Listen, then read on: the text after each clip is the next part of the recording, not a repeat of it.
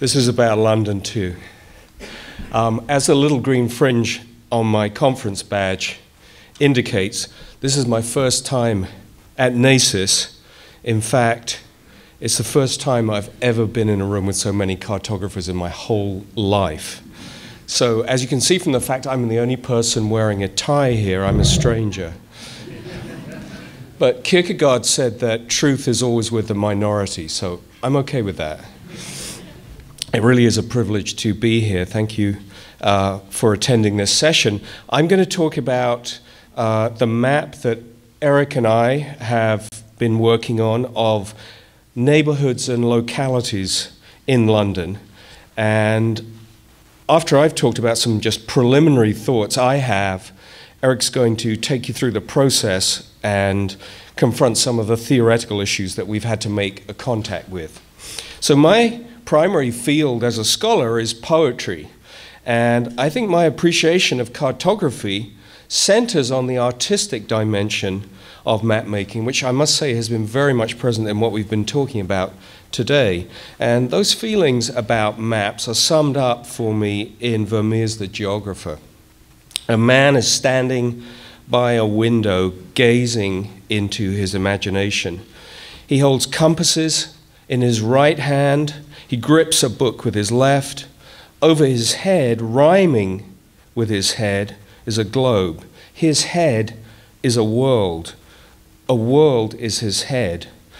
The leading in the windows he stares through is the projected cipher of the grid projection of the map that the man pores over. Like the map, the painting that the man is in flattens a three-dimensional world into two dimensions, but it's nonetheless a medium of truth. The drawn curtain in the picture is a symbol of intellectual and even mystical revelation. The man looks up mesmerized. Maps are a stimulus not just to action, not just to getting there, but to reverie.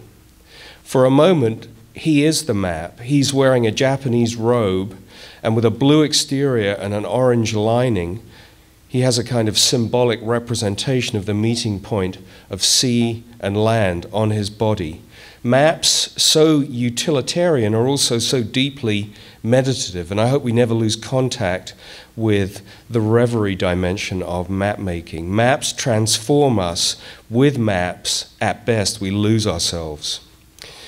I implied a moment ago that cartography seems like a different world than poetry, which, as I said, is my primary object of study, but that isn't really true. And in fact, a lot of significant poets, from Dante and Milton through to Auden and Elizabeth Bishop, have shown a long and totally non-accidental fascination with maps. It was Bishop who aligned the aesthetic dimension of cartography with her own poetic practice when she wrote, "More delicate than the historians are the map maker's colors."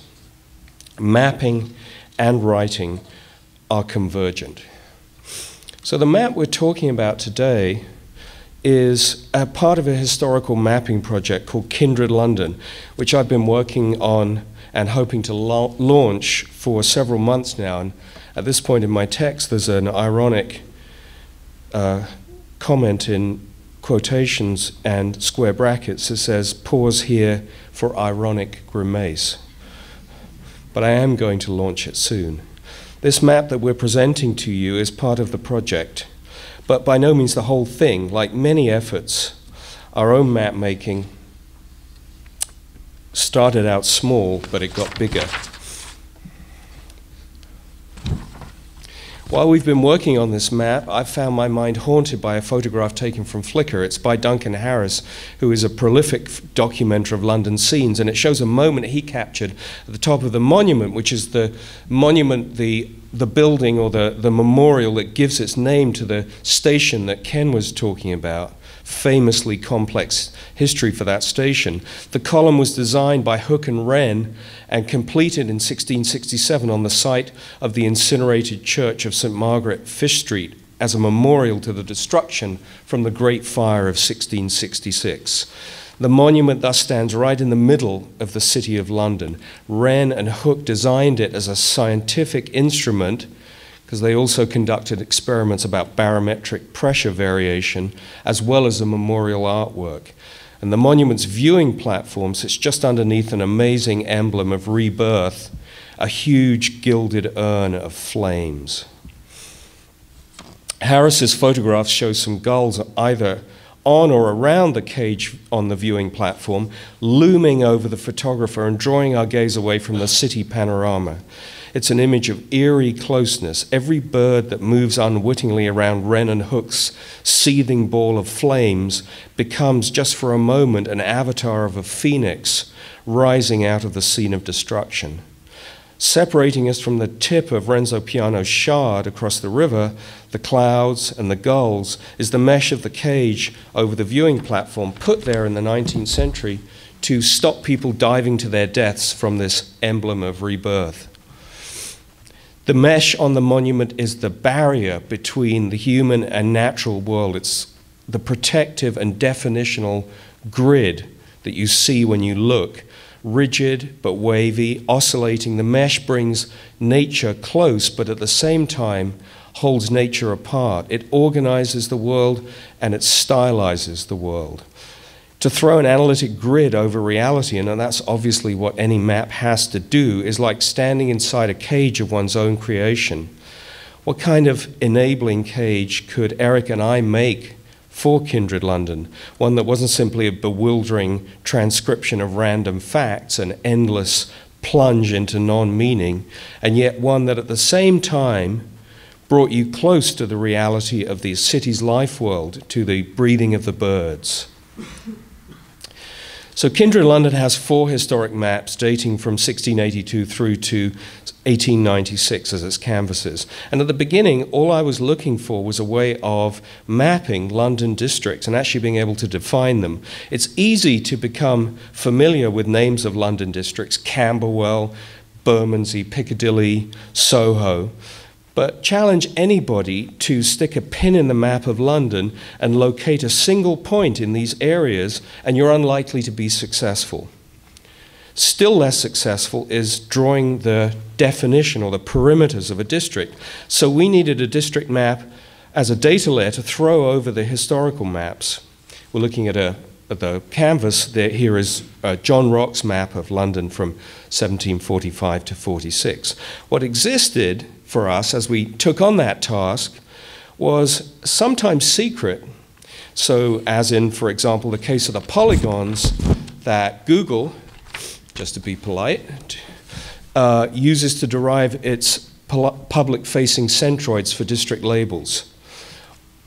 Or what exists seems amazingly crude and wrong, either unreal angular jigsaw shapes projecting a useless vision of abstract vagueness, or large, purely administrative or governmental demarcations, such as the London government's segregation of the city into these massive, unwieldy boroughs, entities that have bureaucratic meaning but no relation to lived experience.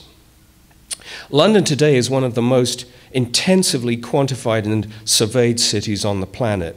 Terabytes of data flow off the metropolis every day. To take just one example, recently noted by the Financial Times, an estimated 420,000 CCTV cameras operate in and around London, making it the second most monitored city in the world after Beijing, which has about 470,000 cameras. The city in third place is Washington, D.C., which has about 30,000 CCTV cameras. So an incredible amount of difference between Washington, D.C. and London and Beijing. And yet on the forest floor of everyday lived experience, ambiguities abound in London. Where am I? A question not easy to answer at all. Until a few years ago, Ewan Mills ran a beautiful crowdsourced website about the cognitive difficulties of defining a modest-sized, trendy little up-and-coming district in East London called Dalston. The title of Ewan's website tells you all you need to know about the heated disagreement amongst people about where Dalston is. The title of the site is, "This isn't fucking Dalston." it's okay to use the F word in English. It's more a space to breathe in. It has no real referential meaning. But there is a reality to this contention and uncertainty. Precision and clarity are not necessarily truthful. And ambiguity, at least to someone like me who works with words, ambiguity embodies a kind of truth. So how to capture that? Our chosen aesthetic has a biomorphic quality. Why? Well, it's very London-specific to make something biomorphic. The term biomorphism was coined by an English poet, Geoffrey Grigson, in 1935, very much at the same time as Beck was just rolling out the first edition of his map for the underground. Specifically, Grigson's word biomorphism, specifically in relation to painting and sculpture. Grigson moved in the circle of London-based sculptors like Henry Moore and Barbara Hepworth, who in the 1930s were exploring the dialogue between the obduracy and hardness of stone and the softness of organic rounded forms. And the great example of biomorphic mapping of London appeared in the County of London Plan for Post-War Renewal, published in 1943. That's the image that you can see on the screen at the moment. Patrick Abercrombie, the great city planner, is usually attributed the authorship of this map, but it was obviously a collective work. And Abercrombie's wartime map has recently inspired a London architect and city planner, Adam Towle, to compile his own biomorphic version of London districts. Looking at Abercrombie's wartime map and Adam's follow-up, it's obvious that there's a kind of visual poetry to the biomorphic map aesthetic.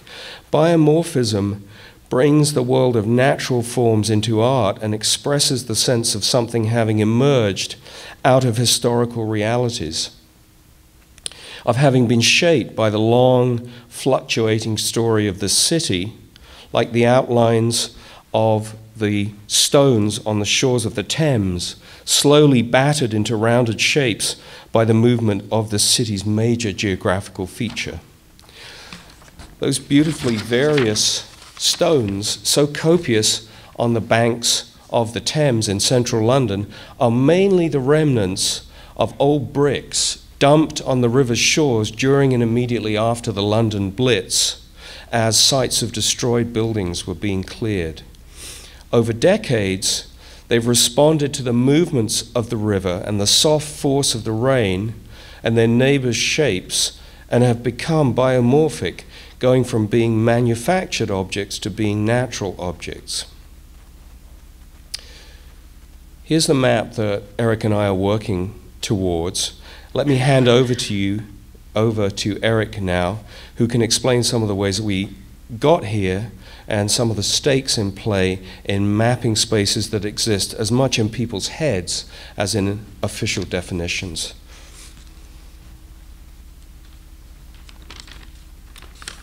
Thank you, Nick. It's wonderful to be back at NACIS after a few years off.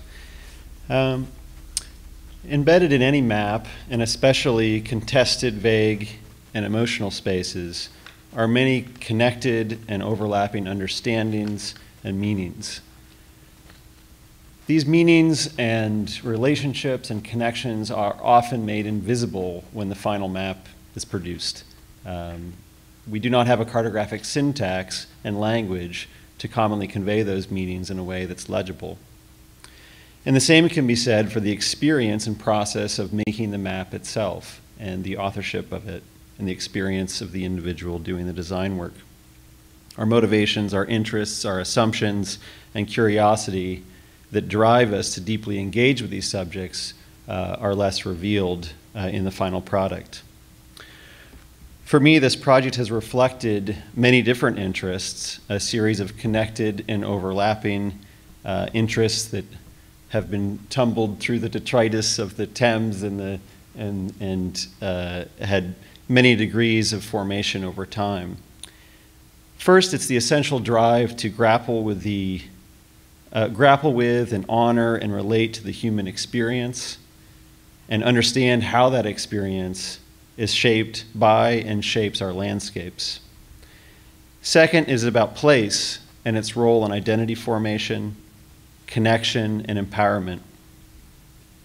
And here I'm drawing from my own experiences as a community organizer, helping to build resilience, security, and trust into my own neighborhood through collective art projects and tactical urbanism, such as this 200-person mural that we created in our neighborhood. Collectivism is at the core here, and I've always been fascinated by non-hierarchical systems. When a collection of sentient but independent organisms without any central control, no singular authority can give rise to structural form, order, and beauty through a dynamic layering of interactions. These forms are often ephemeral, as in swarm behavior, but as is the case with another project that I'm working on with renowned ant biologist Deborah Gordon, sometimes these forms are created over 30 to 40 years of interactions between individual ant colonies in an otherwise relatively undifferentiated desert space. Here you see the territory's space is carved out by these individual ant colonies, in essence to help them survive as individuals, but ultimately evenly distributing the food resources across the entire species for their support over many years. Deserts have a way of creating borders and boundaries, and I'm equally fascinated by these edges, borders, crossings, boundings that are often physical and equally often invisible, perceived or conceptual, inclusion, exclusion, belonging, vulnerability. As we appreciated from Kate's talk last night, edges are places of control, authority, conflict, but edges are also places of connection, mobility, interaction, and engagement.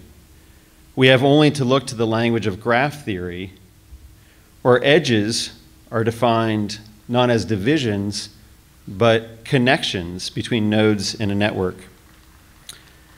I'm inspired by these kinds of reframings and their impact on design. While anathema to spatial data models, reconfiguring our assumptions about what we are saying with polygons, that is to say, we should reconfigure the way we think about our assumptions in how we use polygons and lines. This is true.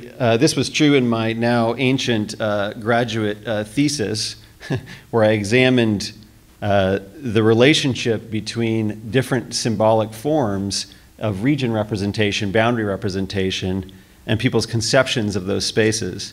And I used the effect of distance estimation to measure the impact of those different symbologies.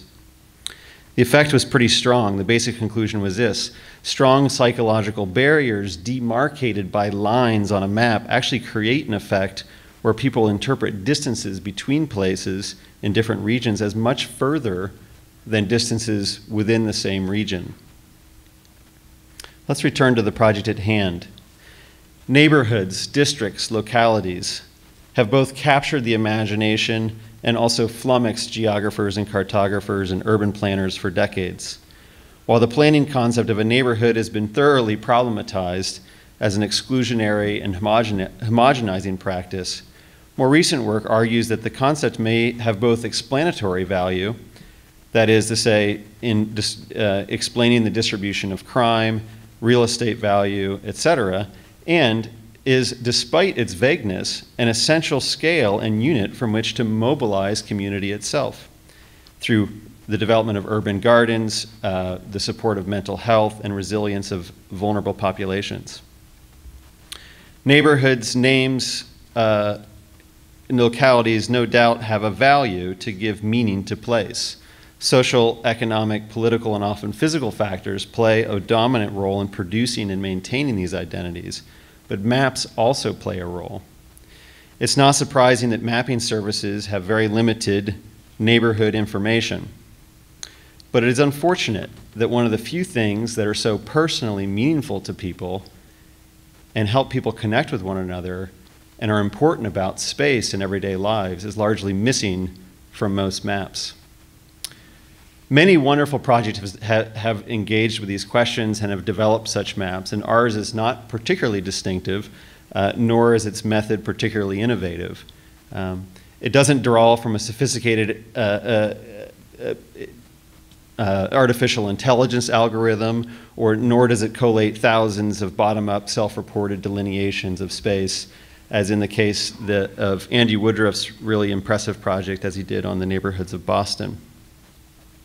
But rather, our work is more of a meditation on the ways in which these areas of London are already represented and how those areas might be reconciled, curated, handcrafted, and made to work together. And so what I'll do, transition now here. How much time do we have? Just 2 minutes, okay. I'll just transition here to show a few slides from the map itself and the process we used. It was largely driven by a process of mining existing data sets that were available, looking at Wikidata, gazetteers, et cetera, and also driving up from the label sets that you could derive from existing mapping services. Here you see Google and Apple labels for this zoomed in portion of the map. The addition of the NACIS and Nathaniel von Kelso's great work on who's on first labels. Here's the centroids for those labels, the integration of administrative districts, as Nick referred to, the use of quattro shapes, which is derived from social media data. Here's Google polygons, which are very few, Airbnb, and a service called Zoopla, which is similar to Zillow in the US. So the combination of all these shapes creates a kind of amalgamation of source files. That set of sources, of course, is completely irreconcilable. But as all cartographers should be excited and inspired to do, your job is really to reconcile and to handle that complexity. And so we drafted using this concept of biomorphic smoothing versus, which might contrast with the kind of industry standard of generalization, to generate our kind of first draft of what those shapes may look like. And in the spirit of Ken Field's OCD, we decided to contact Adam Towle and Ollie O'Brien, and actually Ken, to contribute to the interpretation and validation of these spaces that we created. And so we printed using, we wrote a script in R to create 290 of these maps of each of these places. We printed them all. We put them in a big envelope about this thick, and we shipped them off, and we said, please mark up these maps and tell us what's wrong with them. And remarkably, people responded. And we got a tremendous number of results back, collated those in a database, hand digitized everything back into our data sets. You can see here a case of many conflicting conclusions about these spaces. We integrated all those edits together, and then we created a new set of those final biomorphic shapes.